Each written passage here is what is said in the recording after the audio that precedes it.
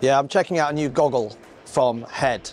It's not just a goggle, this one. It's their Neves range, 7 backwards, so it's HEAD's 7th goggle. But it's called the Sunscreen. It's controlled by solar power. So what happens here, there's a little solar panel in the goggle. When the sun comes out, it gets brighter. There's an LCD screen, basically. It gets darker. The lens gets darker. When you go back into the shade, the lens lightens up again. It does this through the solar controlled panel here. It's pretty nifty. There's loads of other technology going on in there. There's a micro processor inside the goggle that's controlling all of that as well. So it's pretty crazy technology. Basically, it means you just don't have to change your lens when the sun comes out or you go back into the shade again. It does it automatically for you. It's almost like little shutters opening and closing in the LCD display there.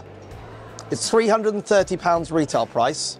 So it is, you know, on the higher end of the price scale, let's say, when it comes to ski goggles. But, I mean, you know, if you don't have to worry about changing your lenses when the sun comes out or when it gets shady, because let's face it, you forget your other lens because, you know, and it's a sunny day and you've got the other lens. You don't have to worry about that anymore. It just literally does it for you. You can try it out as well. You can literally darken it up and you can feel or see the lens darkening as the light goes in through the solar panel here. So yeah, really neat.